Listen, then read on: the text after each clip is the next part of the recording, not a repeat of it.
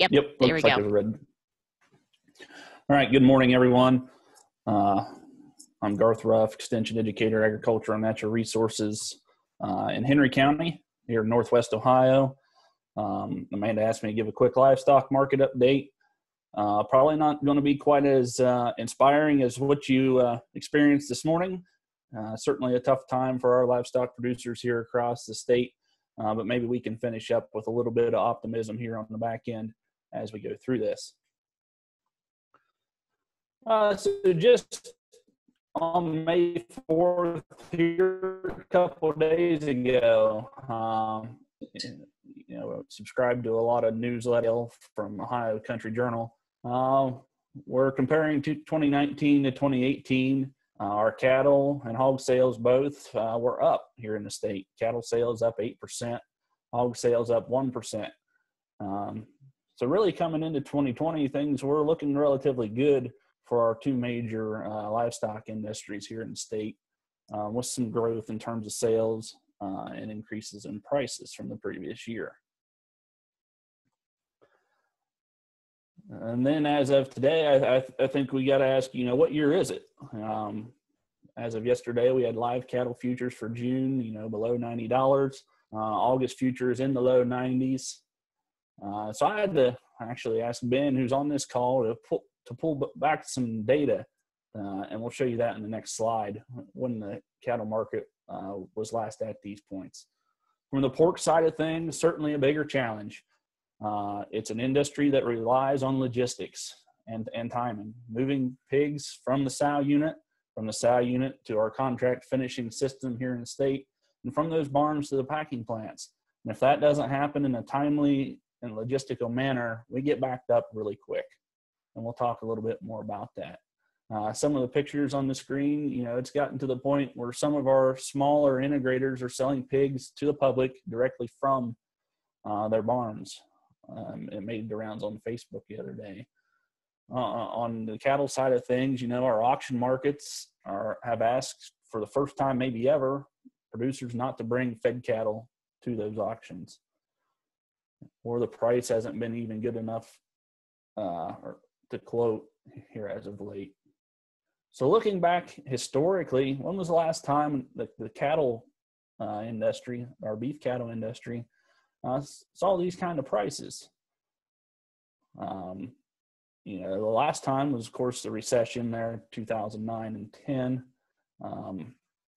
And we've been, really on trend line up ever since. Of course, 2014, 2015, with the low cow herd numbers, were the really good years in terms of fed cattle. And even before that, it's really the BSE case in 2003. December 2003 was the last time we saw cattle futures sustained, at or around that $80 mark. And here's kind of the story today. Our weekly federal inspected beef, our harvest capacity due to challenges with COVID-19, and certainly we want to keep our workers, the workers in the supply chain, safe, and that's why these plants have either reduced capacity or shut down for a period of time altogether. We can see that the pounds of product going through our federal plants really throughout the month of April have took its steepest dive, usually that we only see around Christmas, the Christmas and New Year holiday. So here locally in Ohio, we really haven't had a cash market for cattle at the auctions in really a month. That's been similar to our corn milk. We think it's the handle most of our Ohio cattle. The JBS plant in Southern Pennsylvania, which was really the first one to shut down due to COVID-19. We think of the Tyson plant in Joslin, Illinois. That's still at greatly reduced capacity. Both those plants are up and running, but for the most part, really focused on cattle that they have contracted with producers. And then, of course, the JBS Plainwell plant for our dairy beef steers and some cull cows really hasn't missed a beat here in the last month. There's some news that maybe JBS will be back in the cash market this week. That's certainly good news for those growers that have heavy cattle on hand. We're not sure about Tyson. That plant's a little further west in the country, as we've seen the coronavirus move in that direction. Steer harvest weights are up 3 pounds over a week ago. We think a carcass weight's at 889 pounds. It's got to be pushing an all-time high. That's 32 pounds greater than they were a year ago, partly due to cattle being held on feed for a longer period of time. And then, of course, the winter of 2018, 2019 was tough on some of those cattle in our plains feedlots. So not all that weight gain is due to current conditions. Definitely concerns amongst local feeders or smaller feeders here in Ohio about some of the discounts they're going to see when those cash markets open back up, due to having cattle that are either too fat as a yield grade 4 or greater. We see about a $12 discount today for those yield grade 4 cattle, and cattle with a heavy carcass weight, about a $15 100-weight discount for cattle that fall out of those carcass weight parameters set by those processors. And that varies from plant to plant. A lot of them are somewhere around 1,050 pounds. USDA, I think, still quotes 900 on some of their daily beef reports. So how do we manage those feedlot cattle during this time of slowdown?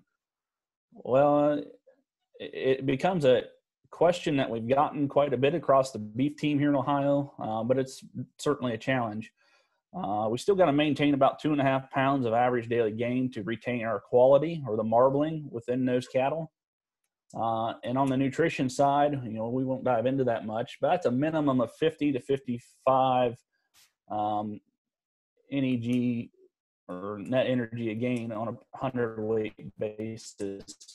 Dry matter. We can get into that, and I've got the link there. Options to manage those cattle is, of course, reduce the energy in the diet, pull some of that yellow corn, and increase forage in the diet by 7.5 to 10%. At the most, we'd want to feed up to 40% corn silage in cattle that have been on a grain diet, or up to 15% dry hay. For cattle that are, just entering the feedlot, maybe it's reducing the potency of that implant program, especially for our collared cattle.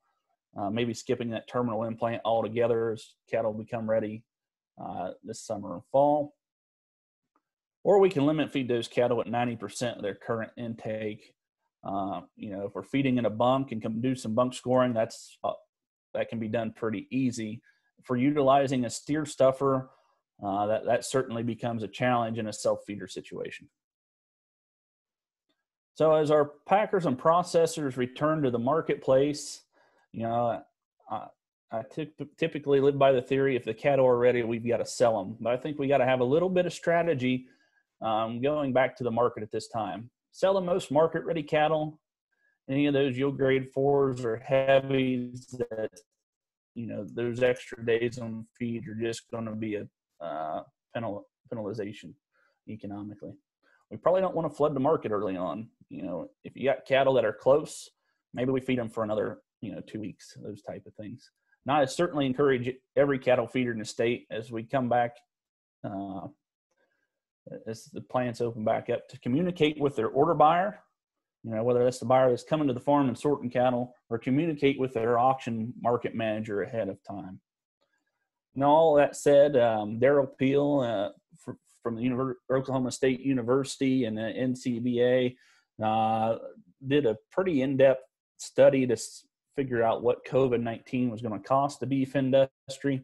And here I just want to point out their post-COVID price forecast. Now, they did this study in April, but there's certainly some optimism on the back end that maybe by the end of the year we can see cash cattle, or future prices for cash cattle, up into the 120s.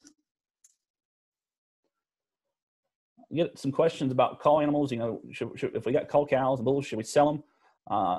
In the last month, I'd call them slightly lower but steady. Bulk of our cows in Ohio trade in the mid-50s to mid-60s. That's not a whole lot different than pre-COVID-19, because our cull plants are operating on 6-day weeks above their 5-day kill capacity anyway.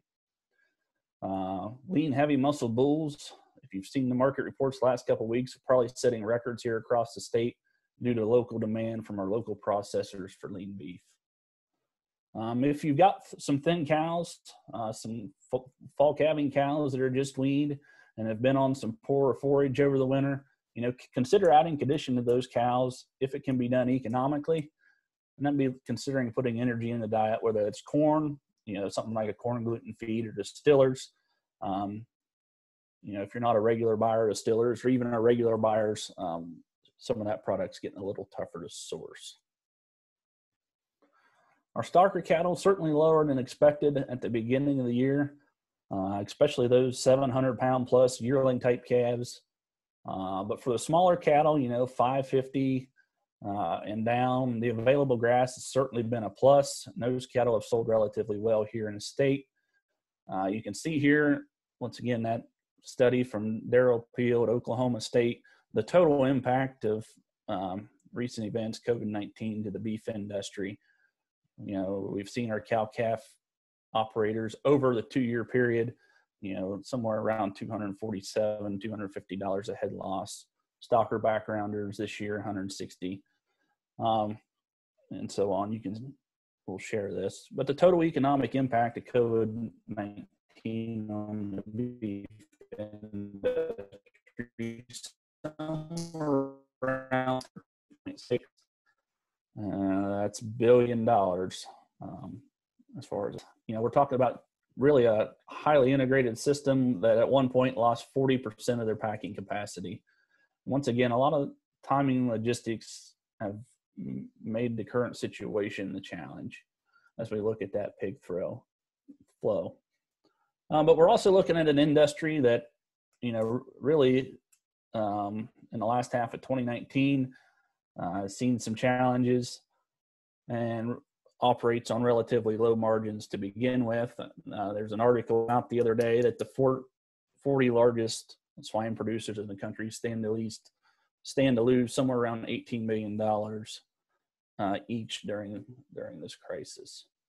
Many options being considered as packing capacity is still reduced. We can talk about slowing the growth of pigs. Once again, they're on a self-feeding, highly integrated system. That's certainly a challenge. We can sell pigs to individuals. We've seen this. I think there's some potential issues in terms of food safety. Selling these animals to individuals, especially now it's the first week in May, and we've got to get those hogs chilled down to 40 degrees or below pretty quick. Kind of on a heavier note, there's aborting sows and humane euthanasia of pigs, whether that's young pigs or even heavy pigs in some of these states, has been considered and practiced to some extent. The challenge with euthanizing, especially market-ready pigs, is how do we dispose of those carcasses? Do we have enough rendering capacity in the state? Do we have to look at some alternative options, even past composting? Farmer stress, certainly a lot of stress in the pork industry. Of course, it's financial, but I think a big mental toll when we talk about those bottom two options for a community that's, kind of eternal optimist when it comes to producing high quality pork product and caring for their animals. On the dairy side of things, of course, Diane Shoemaker, I encourage you to reach out to her if you have any further questions, or look at dairy.osu.edu. But 2019 was supposed to be a good year. Really the first good year since 2014. The back half of 2019, we saw rising milk prices. Of course, a lot of our fluid milk goes through the school systems. When schools close for the year, well, we're back in kind of familiar territory for the dairy industry. Milk pricing is more complicated than I understand. On the dairy, the side of things that I probably work with the most is what do we do with some of these dairy heifers and crossbreeding dairy cows to beef sires. There's certainly potential there to manage our glut of heifers here in Ohio. Look at crossbreeding the bottom third of the cow herd to beef sires, and then marketing those through a traditional beef market and feedlot system. And really here you can see, this is a couple weeks old at this point, but really where we've been since the first of the year. Certainly Ben's going to talk about grain, but you can certainly see there livestock and the impact that recent events have had on the livestock industry. Not a poultry expert, but I think there's some really good information out there, and I really like this chart that really tells the story of supply and demand. When we close our restaurants in our food service industry and we have an oversupply of poultry, you can really see what that's done to the price, especially during late March and into April. Maybe the highlight, we've got some egg producers here in Northwest Ohio, and they seem to be doing pretty well. Retail egg purchases from the USDA data is, of course, some of that probably due to some panic purchasing, but peaked there in late March, and we can see that egg prices have followed. Our sheep harvest capacity is down 12%. The second largest sheep processor in the United States filed for bankruptcy there in April. And in a month's time, 2 minutes, dear, it says, in a month's time, certainly the greater impact's been to our heavier weight market lambs and our age call sheep. Slight rebound here in late April. Many of those lambs, light lambs that are traditionally sold on the Eastern market, have been retained. What does that look like going in the fall after they've been on feed? That's a question I'm dealing with at home, as we didn't get any lambs sold this spring and made a decision that we can feed those out, hopefully to an economic advantage for a late summer, fall sale. Maybe one of the highlights in animal agriculture and livestock business has been locally. Our local processors, have really had a heyday as of late, and a lot of new demand in terms of their retail sales. When we saw what happened at some of the retail chains, people started to turn to their local processors as a secure and reliable source of meat. But they're busy. A letter from our local processor here in Northwest Ohio. If you want to get an animal processed, you're looking after March and after November of this year and into the 2021 year. So in summary, I think there's some optimism for the cattle market as we go through summer and fall and these plants get opened up. Pork and poultry, the logistics certainly makes its impact greater. Dairy segment back in the familiar territory. So what can we do? Well, we can eat more bacon. This is probably against what Emily said this morning. So I'll throw that disclaimer. Drink more milk and help support those animal industries that are struggling. Eat more, drink more, it's fine.